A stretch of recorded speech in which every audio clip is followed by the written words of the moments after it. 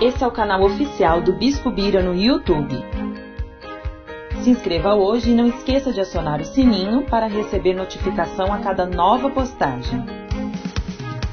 Se você gostou do vídeo, não esqueça de deixar o seu like e compartilhar com seus amigos. Ouça agora a Palavra Amiga do Bispo Macedo.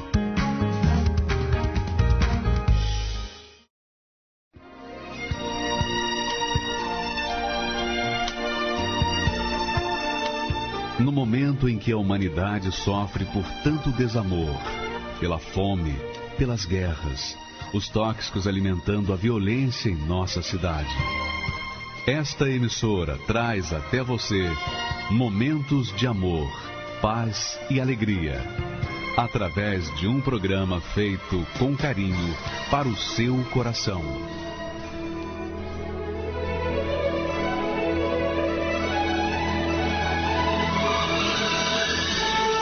E agora, com você, a Palavra Amiga do Bispo Macedo.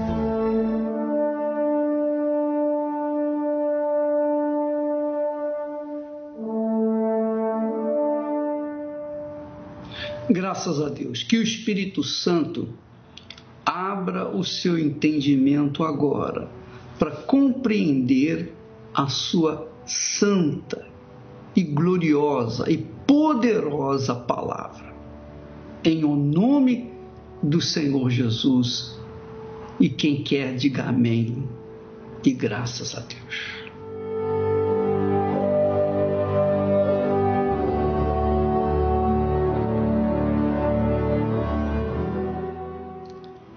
Pois é, meus amigos, deixa eu falar para vocês uma coisa. Por que vocês estão sempre ligados na nossa programação? O que vocês querem de nós? Vocês não querem apenas oração para resolver os seus problemas. Todos que entram nesse meu site, ou que ouvem na televisão, ou no rádio, a nossa palavra, quer dizer, a pregação, o ensinamento, gostem de mim ou não, todos, 100%, estão no fundo, buscando uma palavra. Uma palavra. Por quê? Porque a palavra tem poder. A palavra tem poder para matar, a palavra tem poder para dar vida. Depende da palavra.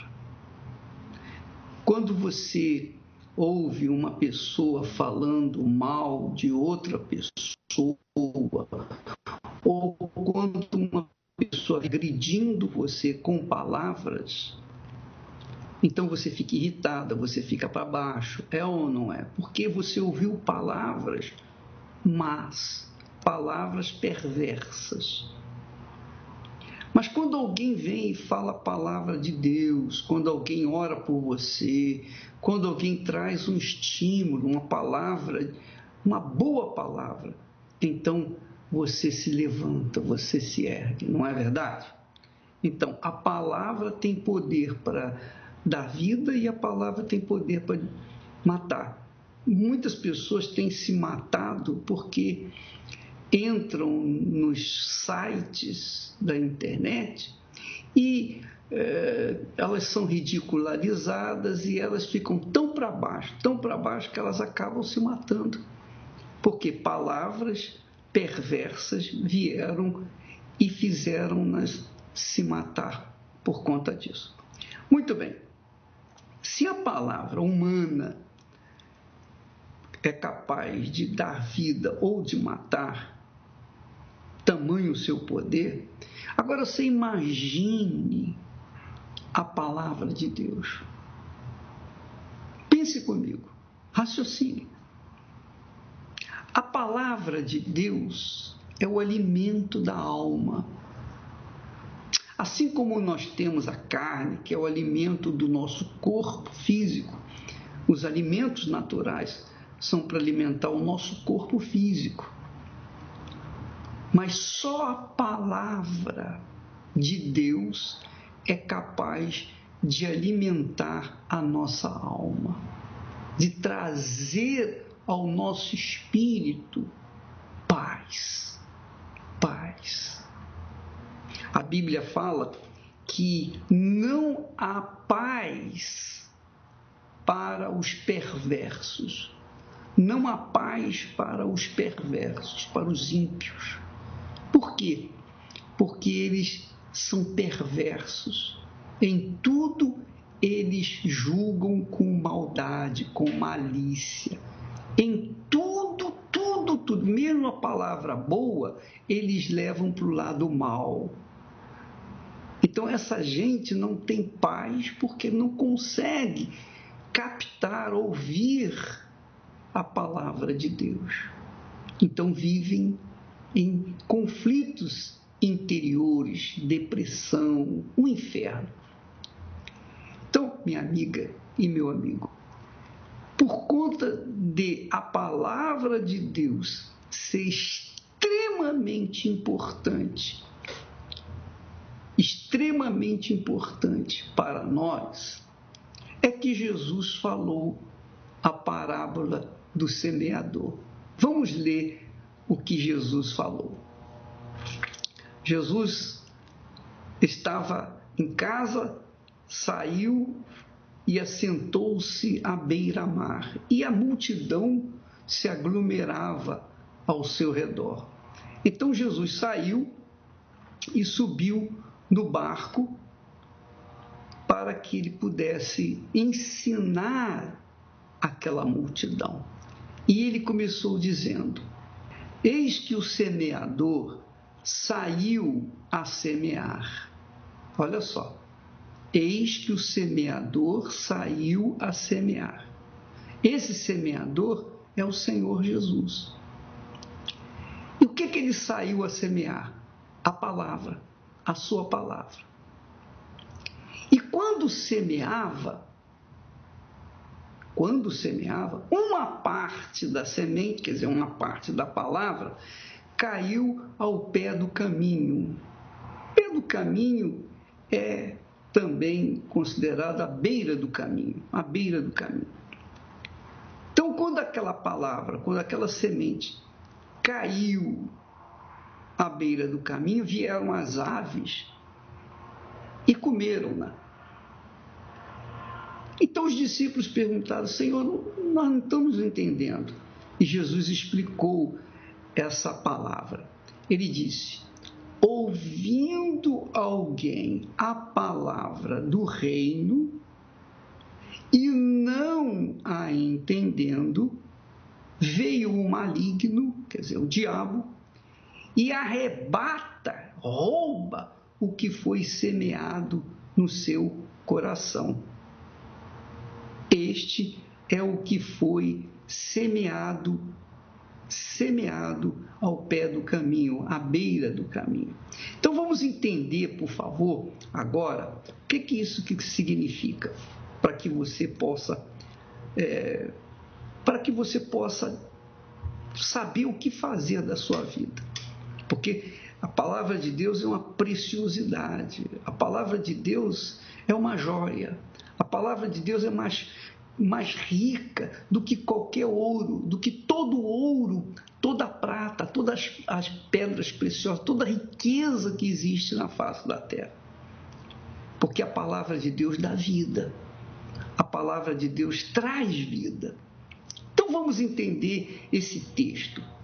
Então nós já falamos, o semeador que Jesus se refere é ele mesmo. Jesus é o semeador.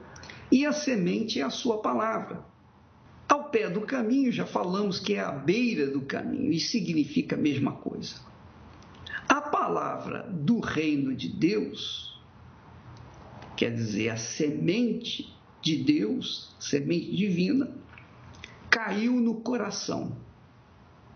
Quer dizer, caiu à beira do caminho, caiu, quer dizer, no coração. Agora a gente sabe que o coração do homem, do ser humano, é um poço de sentimentos. As pessoas tomam decisões pelo coração. É ou não é? Você que está me assistindo nesse momento, preste atenção. Quando a palavra que caiu à beira do caminho, Jesus disse que ela foi semeada no coração. O coração, biblicamente falando, o coração é um poço de sentimentos. Todas as pessoas sensíveis, muito sensíveis, todas as pessoas muito sentimentais, todas as pessoas que são dadas aos sentimentos do coração, são pessoas sofridas. Você que está me assistindo agora tem sido uma pessoa sofrida porque você é uma pessoa muito emotiva. É ou não é? Fala a verdade. Qualquer coisinha que você ouve, você se entrega àquela palavra. Às vezes a palavra é de desestímulo e você se entrega, você se amofina por causa daquela palavra. Não é verdade? Os seus ouvidos ouviram palavras que não agradaram o seu coração. E você ficou nervosa, você ficou ansiosa, você ficou abatida, você ficou triste, você se aborreceu, enfim, foi um inferno. E tem sido um inferno assim na sua vida. E esse é um problema grave, esse é um grande problema. Às vezes a pessoa toma decisões em cima do seu coração, em cima dos sentimentos do coração. Então, por exemplo, quantos casamentos têm sido feitos e desfeitos, não é? Há pessoas que casaram uma vez, 2 vezes, 3 vezes. Eu já ouvi falar de gente que casou 7 vezes. Por quê? Porque essas 7 vezes que casaram porque se entregaram aos sentimentos do coração. Quer dizer, erraram no primeiro casamento, erraram no segundo, no terceiro, no quarto, e foram errando, mas não se consertaram. E às vezes estão aí sozinhas. Por quê? Procurando outras. Por que não dá certo?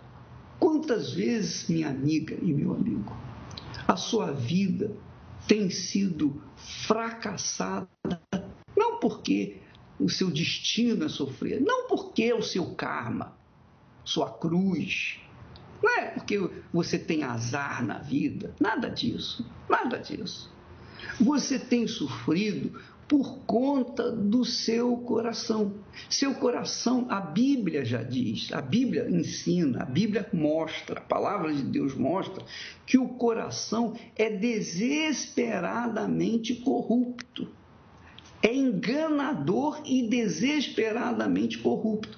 Você se enganou a primeira vez, casou na base do coração. Porque quando você casou a primeira vez, você não casou por ódio, você casou, entre aspas, por amor, não foi? Mas não deu certo. Casou a segunda vez, também por quê? Por amor. Mas que tipo de amor? Um amor enganoso. Se você tem um coração enganoso ou enganador, e se o seu coração é desesperadamente corrupto, como é que você pode ser feliz? Como é que você pode tomar decisões em cima dos sentimentos do seu coração? A palavra que caiu à beira do caminho, caiu no coração. Mas como o coração é fraco, enganador, é débil, não tem forças para resistir, não tem forças para contestar, o coração, então, deixou ser invadido pelo maligno e a palavra foi arrebatada. A palavra foi roubada, surrupiada do coração. E aí a pessoa ficou sem a palavra no coração. Ficou sem a palavra no coração. Quer dizer, o diabo roubou a palavra do coração, surrupiou aquela palavra que estava no coração, porque ele sabia que se permanecesse no coração, cedo ou tarde, ela poderia chegar à sua mente, ao seu intelecto, à sua capacidade, que é a área onde você decide com inteligência, é a área onde você pesa, pensa, medita, avalia, para ver se vale ou não vale a pena seguir adiante. É ou não é? Então, muitas pessoas estão sofrendo neste momento. Daqui a pouquinho eu vou fazer oração por você. Você que tem um coração cheio de sentimento, coração enganador, um coração traiçoeiro, um coração mau. Você não tem culpa, né, de ter um coração assim. Você nasceu dessa forma, mas você pode decidir mudar esse coração. Ou não pode? Pode, claro que pode. A partir do momento que você apela, clama e entrega esse coração. Veja só, entrega, dá esse coração enganador e corrupto, você entrega para Jesus e Jesus lhe dá um coração novo. Há uma troca. Agora, só tem um jeito. Você tem que dar.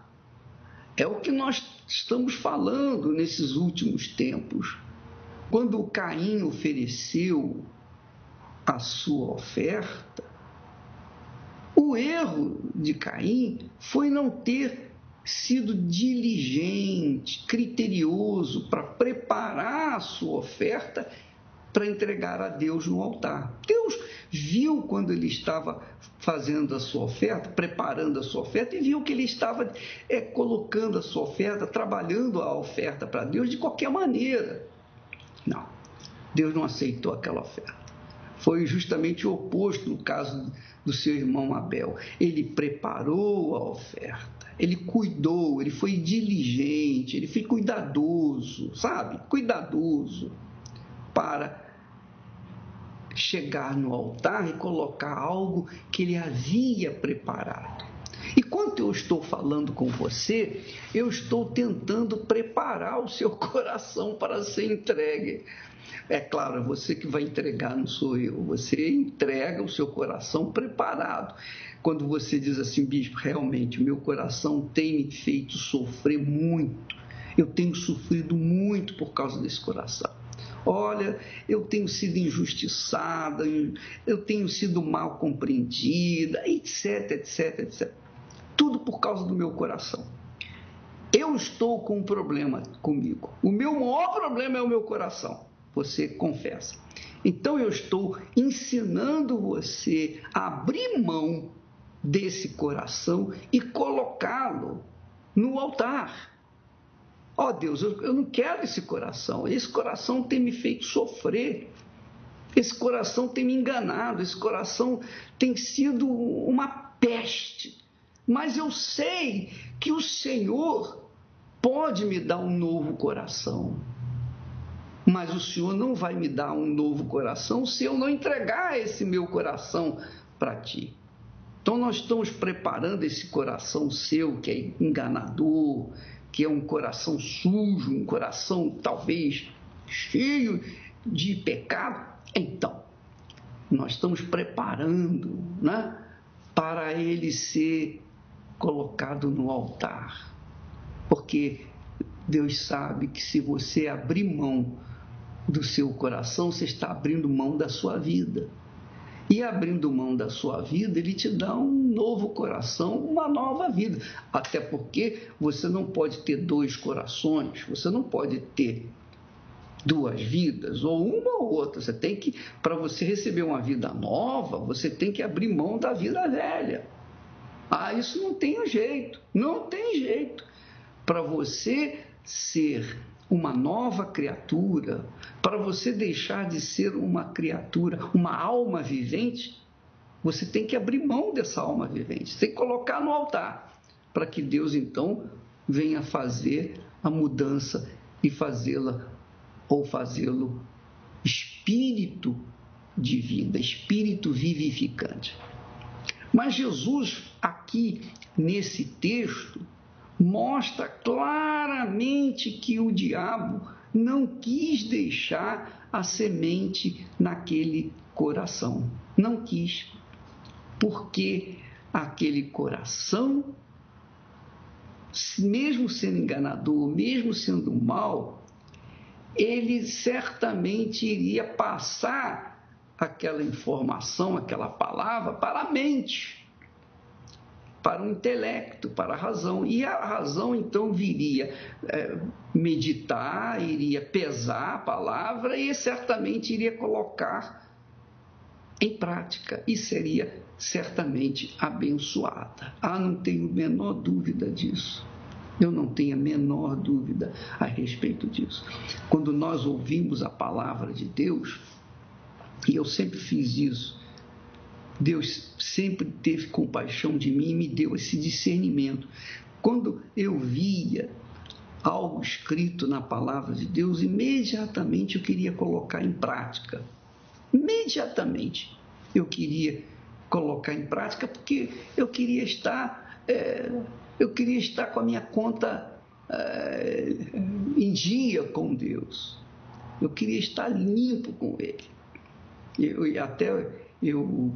Eu falei essa semana, vou repetir para as pessoas que não entenderam, ainda que não pegaram, mas eu estava lendo o texto lá de Mateus capítulo 5, versículo 23, que Jesus diz assim: quando vieres ao altar trazer a tua oferta, e ali te lembrares que o teu irmão tem alguma coisa contra ti, vai lá primeiro, deixa a oferta diante do altar, não coloca a oferta no altar não, coloca ali diante do altar a sua oferta, vai lá e reconcilia-te com o teu irmão, para que, se por acaso ele tiver alguma coisa contra ti, então ele perdoe e fique tudo certo. Você então vem depois e coloca essa oferta no altar. Porque o altar é algo santo, sagrado, sagradíssimo. Então, imediatamente eu fiquei pensando, meu Deus, quem poderia ter alguma coisa contra mim? E eu pensei numa pessoa e eu imediatamente procurei essa pessoa e nós nos encontramos e eu vim aqui por causa desse texto aqui. Eu quero... Sempre quando eu chegar no altar, eu quero estar limpo. Eu não quero colocar minha oferta suja. Eu fiz isso. E eu acho que quando nós praticamos a palavra de Deus, o pensamento ou os pensamentos de Deus, nós então estamos buscando as virtudes do Espírito Santo, buscando o Espírito do Deus Altíssimo, porque Jesus é a palavra. Você sabe que na palavra de Deus há o Espírito de Jesus. Minhas palavras são Espírito, disse Jesus, e vida. Espírito e vida. Então, quando nós bebemos da palavra de Deus, nós bebemos, nós nos alimentamos, nós saciamos o nosso ser com o que há de melhor em todo o universo, a palavra de Deus. Afinal de contas, foi pela palavra que tudo veio à existência. Então, voltando ao texto aqui, eu queria recapitular com você que Jesus é o semeador. Ele saiu a semear. E quando semeava, uma parte da semente caiu ao pé do caminho. E vieram as aves e comeram-na. Mas Jesus também explica essa palavra. Ele diz, ouvindo alguém a palavra do reino, quer dizer, qualquer pessoa, ouvindo a palavra do reino e não a entendendo, e vem o maligno e arrebata o que foi semeado no seu coração. Este é o que foi semeado ao pé do caminho, ou à beira do caminho. Então nós vimos que você entende agora que o diabo arrebatou, surrupiou essa semente, essa palavra do coração, porque o coração não tinha resistência, não teve resistência para suportar aquela invasão satânica. Então, a palavra foi arrancada e o coração não pôde passar essa palavra para o cérebro e a pessoa então poder entender, avaliar, pesar e então colocar em prática a palavra de Deus. Minha amiga, meu amigo, na semana que vem nós vamos dar continuidade a essa meditação, porque essa riqueza que Jesus nos dá, às vezes cai à beira do caminho,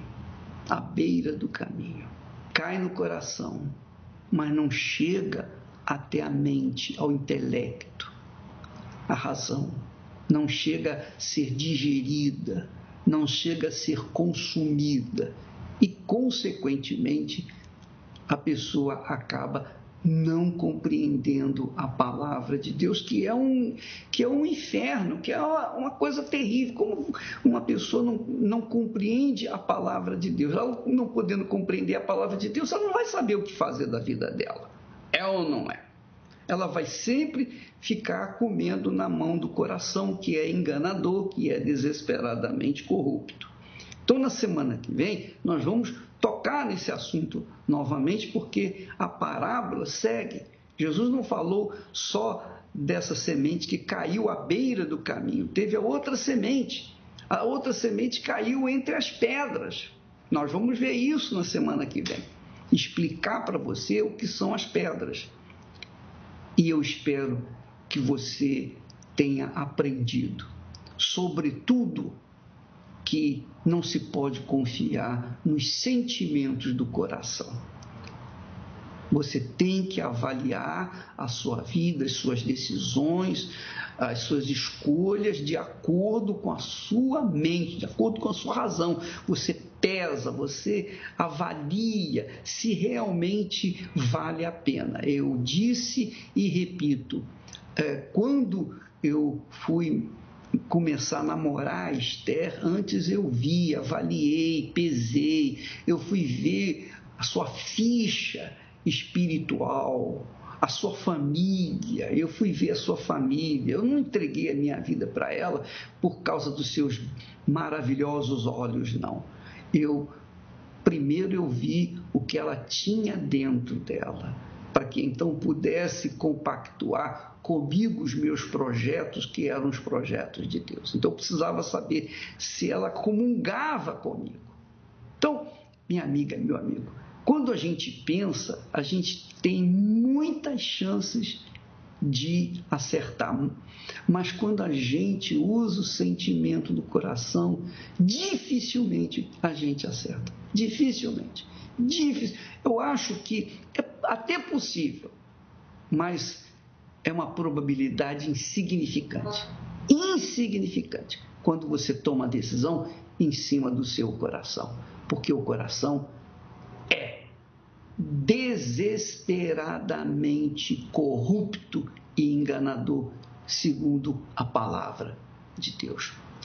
Graças a Deus. Daqui a pouquinho nós vamos orar. Se você quiser entregar o seu coração no altar para Deus, aí mesmo na sua casa, você pode fazer da sua casa, do seu banheiro, do seu, por exemplo, da sua cela prisional ou do seu leito de dor no hospital. Onde quer que você esteja, você pode fazer desse lugar um altar para entregar esse coração corrupto para Deus, tá bom? Daqui a pouquinho nós voltamos, graças a Deus. Meu Deus, vim aqui para buscar a bênção para a família, a paz para o meu lar.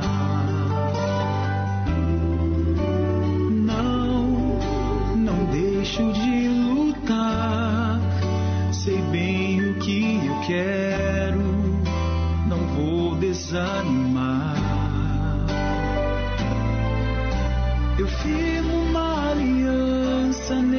altar, eu sei, vou transformar minha vida pela fé. A rosa que eu levanto em minha mão é a rosa de Saron, Jesus de Nazaré. Eu firmo uma aliança nesse altar, eu sei, vou transformar minha vida pela fé. A rosa que eu levanto em minha mão é a rosa de Saron, Jesus de Nazaré.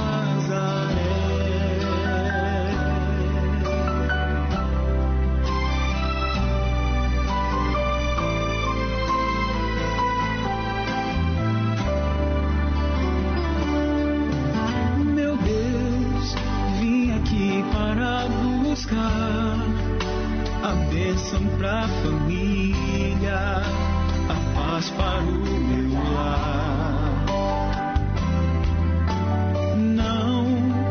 Não deixo de lutar, sei bem o que eu quero, não vou desanimar. Eu firmo uma aliança nesse altar, eu sei, vou transformar minha vida pela fé.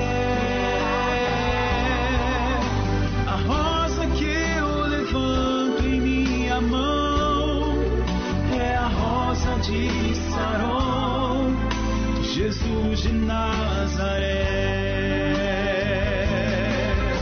Eu firmo uma aliança nesse altar, eu sei, vou transformar minha vida pela fé.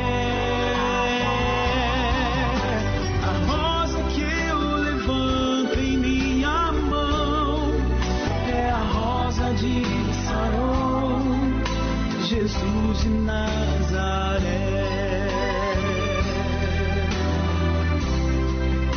Jesus de Nazaré. Neste domingo, dia 4 de março, vamos realizar na Universal o maior movimento de evangelização simultâneo no Brasil e em todo o mundo. Se você conhece alguém sofrido, agende o encontro, leve uma rosa e diga a essa pessoa: Deus se lembrou de você. Deus se lembrou de você. Eu vim trazer essa rosa para você. Aqui é a rosa.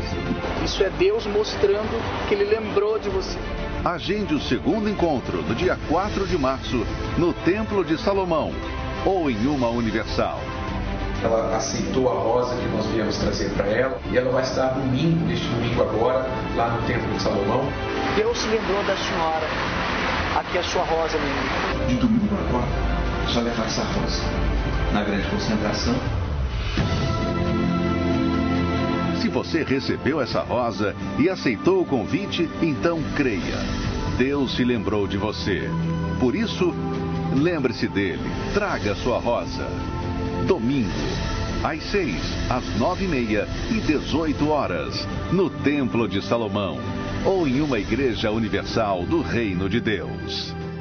Graças a Deus. Veja só, Deus, minha amiga e meu amigo, ele diz o seguinte: olha só como há pessoas que dizem: eu não mereço, eu sou um pecador, eu sou uma pessoa aflita. Mas Deus disse assim, Deus disse, e essa palavra vale para hoje e vai valer para sempre, por toda a eternidade. Ele diz assim: eu habito no alto e santo lugar, mas eu habito também com o contrito. Com o contrito. Contrito é o arrependido, é a pessoa arrependida, é a pessoa que realmente está arrependida. Então Deus habita com os arrependidos, os contritos. Eu habito com o contrito e abatido de espírito, para vivificar vivificar o coração dos contritos e abatidos. Ele habita, minha amiga, meu amigo, com você. O problema é que nem sempre você habita com ele. Esse que é o grande problema. O problema é que ele se deu, ele se dá para você. O problema é que nem sempre a gente se dá para ele. Aí a coisa pega. A coisa pega. Você tem que dar para ele, para que então venha se consumar essa aliança entre você e ele. Daqui a pouquinho eu vou fazer a oração por você. Antes de fazer a oração, vamos ouvir esse testemunho. Eu tenho 51 anos e eu sou cega, porém não de nascença, é adquirida aos 17 anos, né? E até os 17 anos, embora eu não conhecesse o Senhor Jesus, eu tinha uma vida como, né, todo adolescente, estudava, era muito quietinha, fazia, né, praticava esporte, sempre gostei muito de esporte. Eu fazia magistério e estava no 3º ano. E eu estava escrevendo, um dia a professora escrevia, né? E eu via embaçado, aí eu brinquei, assim, era muito assim, brincalhona. Eu até falei, amiga, empresta aí o teu óculos, só para eu tirar uma dúvida. O óculos dela tinha meio grau. Quando eu coloquei, eu percebi que eu vi. Aí eu tirei, tá acontecendo aí eu fiquei já preocupada, tá acontecendo alguma coisa séria, né? Com isso foi acontecendo a perda da visão, né? Eu lembro que eu estava com a minha mãe, né? As minhas irmãs eu sou a mais velha de 4 irmãs. Eu comecei a ver assim como se estivesse num aquário escuro.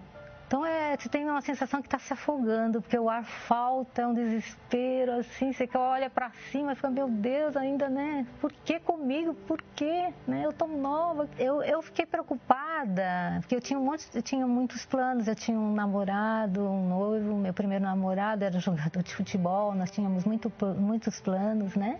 E teve um dia que eu até comentei com a minha irmã, que também foi muito triste, né, com a Adriana. O médico falou, Regina, você está com descolamento de retina, você não pode nem chorar. Eu falei, eu não posso nem chorar? Meu Deus, eu falava pro meu namorado, acho que a gente vai ter que terminar, né? Porque não vai dar certo, você não vai me querer mais daqui a um tempo. Eu falava, meu Deus, como é que pode? Por quê? Sempre os porquês, né? Era um vazio assim horrível, é muito ruim. Eu fiquei uma pessoa agressiva, fiquei revoltada. Foram muitas perdas, né? Acho que dentro do que uma pessoa perde a vida toda, eu perdi praticamente dos 17 aos 22 anos. Eu comecei a olhar para cima, assim, mas eu tinha uma dificuldade muito de entender o que era Deus, né? Eu atribuía que tudo que estava me acontecendo era por culpa de Deus, né? Eu achava que a culpa era de Deus. Cara, eu escutava muito louvor, aliás, eu escutava Universal, eu escutava muito o Bispo Macedo. Eu tenho uma leitura assim bem maravilhosa que Deus estava preparando, eu gostava. E eu lembro que ele sempre tinha um fundo de mar, um barulho de mar, e ele falava, e aquele mesmo jeitinho, aquela mesma risada, o jeito de falar. Até o dia que eu entrei na igreja, eu lembro que ainda fiquei 20 dias. A minha irmã, nós fomos num domingo, a minha irmã aceitou logo na quarta. Eu fiquei 20 dias para aceitar Jesus, 20 dias, eu lembro. Quando a gente tinha, na quarta-feira, se falava muito também do Espírito Santo. Aí eu comecei a buscar em livros, ver os testemunhos, assim, das pessoas que recebiam, as pessoas que falavam, que mudava. Eu falei, meu Deus, eu quero isso pra mim, Deus, tu é tremendo, tu existe, eu tenho que ter o Senhor dentro de mim, né? Eu tenho que ter essa alegria plena, completa. Quero o sobrenatural, né? De selo mesmo de Deus. Até que eu fui buscando, aí eu fui jejuando, eu fui orando, eu tirava um dia só para fazer em casa jejum, eu dançava, eu cantava para Deus, eu pedia para Ele vir na minha vida, né, que eu precisava tê-lo, que eu queria poder falar, né. 20 dias depois que eu aceitei o Senhor Jesus, eu estava num culto, né, na terça-feira, foi muito lindo, assim, é inexplicável. Até o que aconteceu, mas foi uma coisa muito maravilhosa, porque a gente fica assim, é uma coisa sobrenatural, não dá para explicar, por mais que você tente passar, é só recebendo, né, a presença de Deus. Eu comecei a achar tudo lindo, sabe, como se dentro de mim tivesse quebrado uma corrente, alguma coisa, eu não sei explicar, uma coisa maravilhosa. Aí eu quis ir, aí daquele dia eu falei, meu Deus, tu existe, tu é tremenda. Aí eu comecei a chorar, lembrando, né, de ter aceito, que eu pedi perdão para ele, para Deus, porque eu demorei tanto para aceitá-lo, né. Desculpa, tá? Porque é muito lindo, foi muito maravilhoso. Eu fiquei tão feliz, que as pessoas olhavam para mim, elas viam no meu olhar, né? O meu jeito, eu já comecei a querer me arrumar, e lá para cá eu já comecei a arrumar o cabelo. Eu olhei a janela, eu achei tudo lindo. Eu achei o som dos passarinhos lindo, sabe? Tudo lindo. De lá para cá, tudo mudou, né? Peço para Deus, né? Até num dos testemunhos, que o Espírito Santo sempre me capacite, me dê amor pelos necessitados. Eu atribuo a tudo ao Espírito Santo, porque por uma pessoa que não cria, que passou por tudo que eu passei, né, assim, ter o Espírito Santo é crer, acima de tudo, na salvação, saber que você vai, além de estar aqui, ser abençoado aqui, você vai morar com Deus, sabe? Você espera assim, sabe? É uma coisa inexplicável, é maravilhoso. Apesar da minha deficiência, das dificuldades que eu tenho, eu enxergo com os olhos da fé. Tudo que eu vivo, que eu tenho, que tudo tem acontecido na minha vida, é tudo através da fé, com os olhos espirituais, né? Eu consigo, assim, contemplar o céu como ele é, verdadeiramente, né? Com alegria, com paz, com gozo na alma. É uma coisa, assim, que é tão maravilhoso que você quer passar para as outras pessoas, né? E, assim, falar de Jesus, falar para as almas desse encontro maravilhoso que é ter o Espírito Santo. Ainda que eu não enxergue, né? Mas isso não impede que eu tenha essa visão da fé, que é maravilhosa, que faz você conquistar, que faz você vencer, acordar assim, sabe? Como criança, sorrindo para a vida, né? Em meio à dificuldade, mas você sabe que tem algo maior, né, que te faz vencer. É maravilhoso, é o que eu tenho de melhor. Acho que é o maior milagre. Acho não, tenho certeza. É o maior milagre, o Espírito Santo na minha vida. Magnífico o testemunho da Regina, muito bonito. Gostei demais do seu testemunho, Regina, porque você é o contrário da maioria das pessoas que tem olhos bonitos, expressivos, olhos magníficos, mas por dentro são tristes, são depressivas, são carentes, são infelizes. E você sem olhos, tem toda a felicidade que eu tenho. Nós entendemos bem o que é ter o Espírito de Deus. Parabéns para você, Regina. E eu vejo você aí trabalhando, evangelizando, tentando ajudar outras pessoas. Veja só, né? Que ironia, né? Você sem vistas físicas, mas com a visão extraordinária, tentando ganhar aqueles que têm visão, que têm a vista perfeita, mas não conseguem compreender esse Deus maravilhoso, magnífico, que é o nosso Senhor Jesus Cristo. Não é verdade? Então nós vamos agora orar por todas as pessoas que estão nos ouvindo, todas as criaturas que estão carentes, aflitas, contritas, dizem ao Bispo, eu estou arrependida da minha vida, do que eu fiz na minha vida, eu não quero mais viver esse mundo, eu não quero viver mais a minha vida, eu quero viver a vida que o Senhor Jesus oferece. Por isso eu quero entregar a minha vida. E você que quer dar esse coração maldito que você tem carregado dentro do peito, esse coração doente, esse coração enganador, esse coração desesperadamente corrupto, mas tem que entregar tudo. Deus não aceita ninguém pela metade ou 99%, tem que ser tudo, 100%. É tudo por tudo. E quando a pessoa se entrega, é muito maravilhoso. O Espírito de Deus, na sua plenitude, na sua totalidade, vem sobre a pessoa também. É uma troca. É uma troca. Que legal. Você quer? Então, vamos falar com Deus agora, em nome do Senhor Jesus. Oramos agora por todos que choram, que ainda não têm luz. Senhor, dai-lhes o pão, dai-lhes teu perdão e dai-lhes Jesus. Meu Pai querido, meu amado Senhor, aleluia. Bendito seja o teu nome, ó digníssimo. Só o Senhor é digno. Não há ser humano, não há santo, não há anjo, não há querubim, serafim, não há arcanjo, não há ser celestial ou terrestre que tenha a dignidade que o Senhor tem. Só o Senhor é digno, mais ninguém. E mais nada.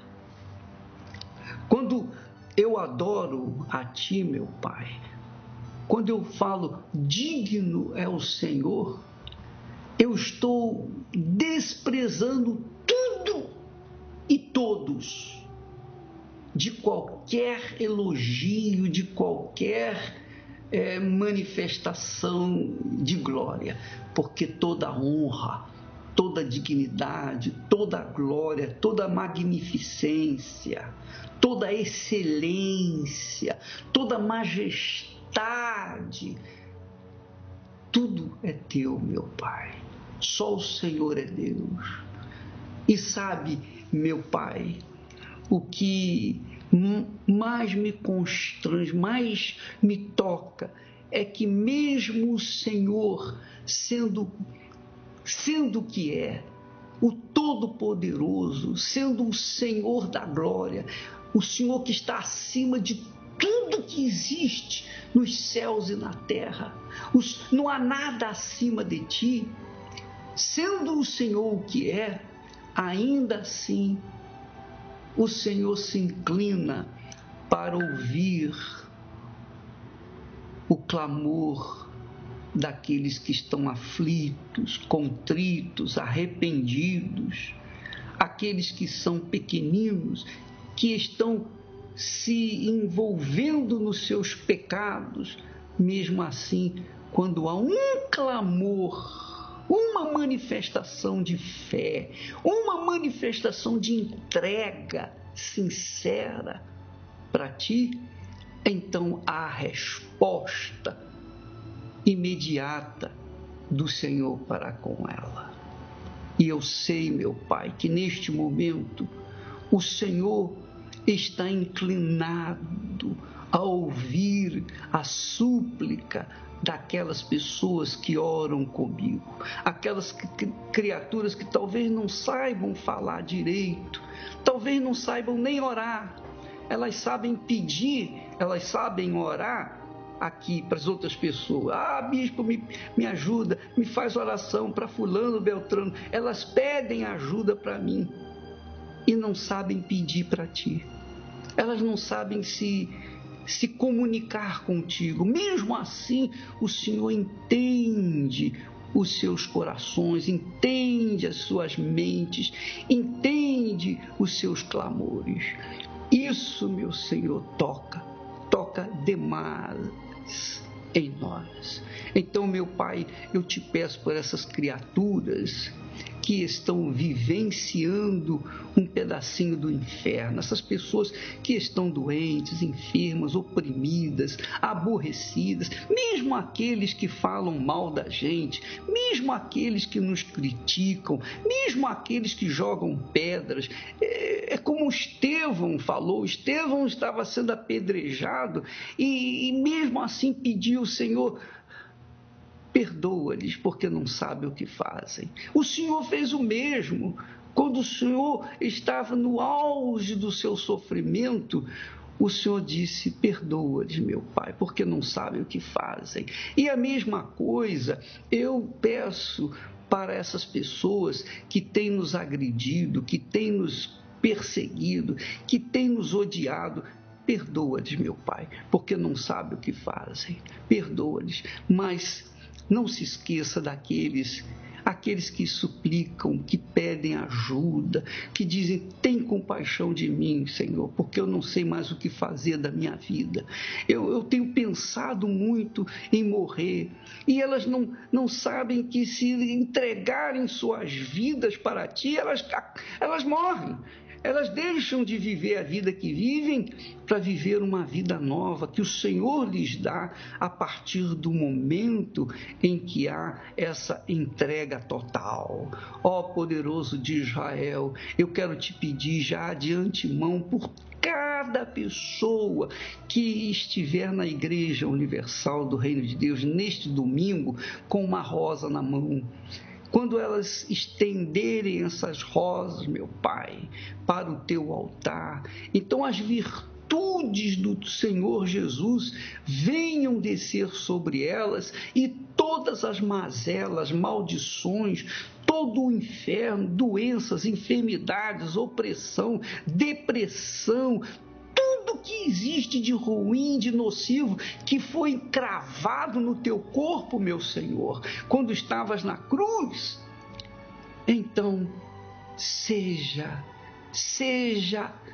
tomado por ti e colocado em troca o benefício da salvação, um novo coração, uma vida nova, um novo ser, uma pessoa de paz, de espírito de Deus, obviamente. Eu te peço, meu Senhor, por todas as pessoas que estão ligadas conosco neste momento. Eu não sei porquê, mas nós estamos estendendo mais a nossa oração, insisto, mas eu sei que tudo coopera para o bem daqueles que amam a Deus. E essa criatura seja liberta, seja curada, seja livre dessa maldição, em o nome e para a glória do Senhor Jesus. Que esta água seja ungida, consagrada de forma tal, que quando dela bebermos agora, logo após a oração, então haja, meu Pai, a virtude do Teu Espírito descendo pelo nosso esôfago, na garganta, esôfago, então ao estômago, e venha trazer os benefícios do Senhor Jesus para todo o nosso corpo. Em nome do Pai, do Filho e do Espírito Santo. E quem crê, diga amém. E receba agora o que Deus te dá em troca de que você lhe dá. Em nome do Senhor Jesus. Amém. Graças a Deus. Beba da água. Depois de tantas lutas, dores e sofrimento,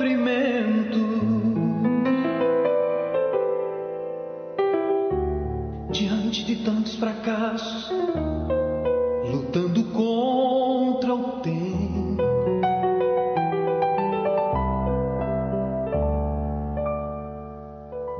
cercado por todos os lados, sem ter um rumo certo. Já não há motivos para sorrir, só tem havido pranto.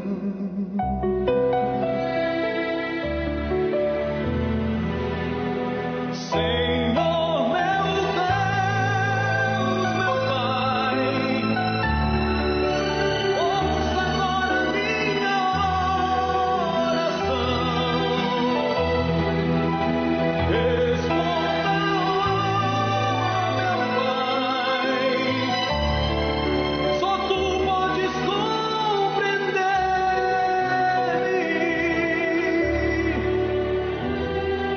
Já bati em muitas portas e a resposta não me veio. E agora clamo a ti, pois tu és verdadeiro.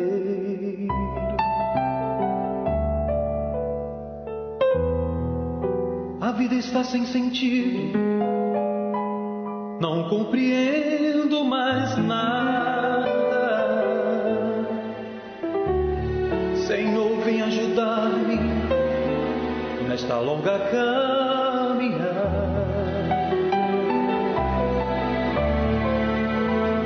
Oh Deus, quanto eu preciso de uma resposta sua. Inclina os seus ouvidos e responda-me agora.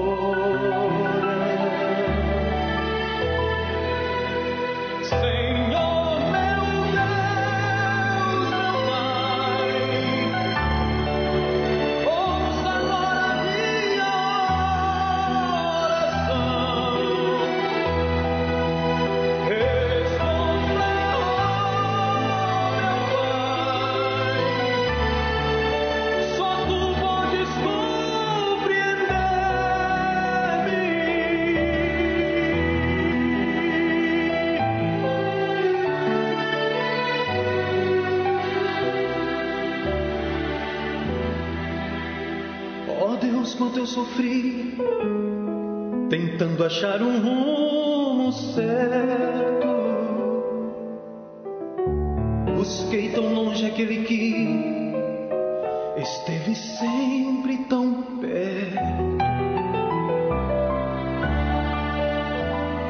Agora estou feliz, pois enxugaste o meu pranto. Senhor, recebo de ti forças e me levanto.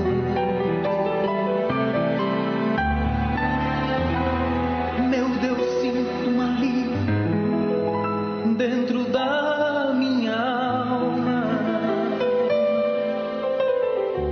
e tenho certeza que agora muda toda a minha história.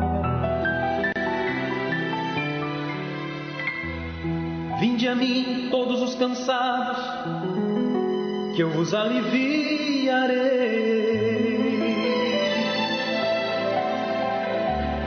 Assim diz tua palavra, Senhor e grande Rei.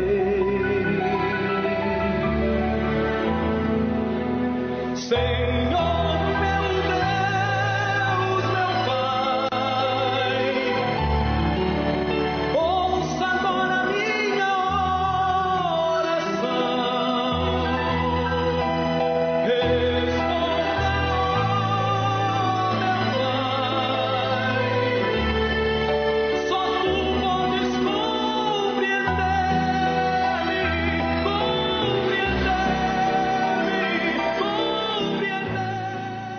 graças a Deus, minha amiga e meu amigo, está aí, tão simples, né? Deus ouve aqueles que na sinceridade se entregam, do tipo de Abel, que com sinceridade, com carinho, com dedicação, diligentemente preparou a sua vida, a sua oferta, para apresentar ao Senhor. Prepare-se, este domingo vai ser a oferta das ofertas, que é a sua vida. Leve a sua rosa e com certeza de volta você vai receber imediatamente uma vida nova, tá bom? Vamos continuar nessa luta até a vinda de nosso Senhor Jesus Cristo. Deus abençoe em nome do Senhor Jesus.